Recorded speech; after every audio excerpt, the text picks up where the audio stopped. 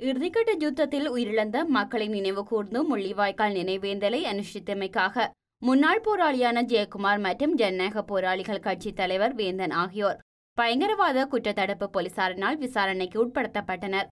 இந்நிலையில் யாழ்ப்பாணத்திற்கு விஜயம் செய்த பிரதமர் ரணில் விக்ரமசிங்க நேற்று யாழ் மாவட்ட செயலகத்தில் மாவட்டத்தின் அபிவிருத்தி தொடர்பில் விசேட கலந்துரையாடல் ஒன்றை நடத்தியிருந்தார்.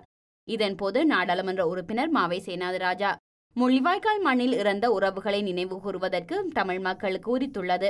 முன்னாள் போராளிகள் புனர்வாழ்வளிக்கப்பட்டு சமூகத்துடன் இணைக்கப்பட்டுள்ளார்கள். ஜனநாயக வழிமுறைக்கு அவர்கள் திரும்பியிருக்கும் நிலையில் இருவர் பயங்கரவாத தடுப்பு போலீசாரினால் விசாரணைக்காக அழைக்கப்பட்டமை கவலை அளிப்பதாக குறிப்பிட்டார். குறித்த இருவரும் தமிழ் தேசிய கூட்டமைப்பின் பங்காளி கட்சிகளில் அங்கம் வகிக்கின்றனர். இதனால் உரிய நடவடிக்கை எடுக்கப்பட வேண்டும் என அவர் கேட்டுக்கொண்டார். இதற்கு பதிலளித்த பிரதமர் ரணில் விக்ரமசிங்க பயங்கரவாத தடுப்பு போலீசாருடன் தொடர்பு கொண்டு உடனடியாக நடவடிக்கை எடுப்பதாக உறுதியளித்தார்.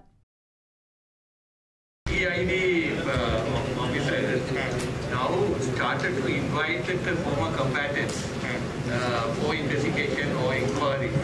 This is Mulivaikal, the last May 18. There's already permitted and the people have the right to go and observe. But these one Vendan and the other 2%, they now wanted to PIB office for investigation. But they are already registered for a political party and contested with our symbol, party symbol. I don't know, but this is very concerned among the people. I find that also the ex-combatants, they are already released and they are allowed to join the mainstream of the democracy.